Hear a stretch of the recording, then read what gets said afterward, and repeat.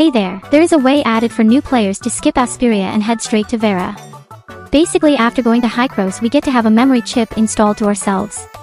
The memories we encounter are basically the entire summary of Asperia 1.0 main story experience. This goes to show that the developers are pretty much aware of how bad the 1.0 Asperia story is, and since they cannot change the story, they decided to make a way for new players to immediately be able to go to Vera region, since this region story is much more entertaining compared to Asperia. Basically, according to Hans, we lost our memories after battling with Sage at the top of the Hykros tower, therefore we need to go back to Hykros once in a while to slowly uncover our missing memories. This may be a huge clue for the future story, or maybe just a way for the developers to fix things and make new player experience a lot more easier.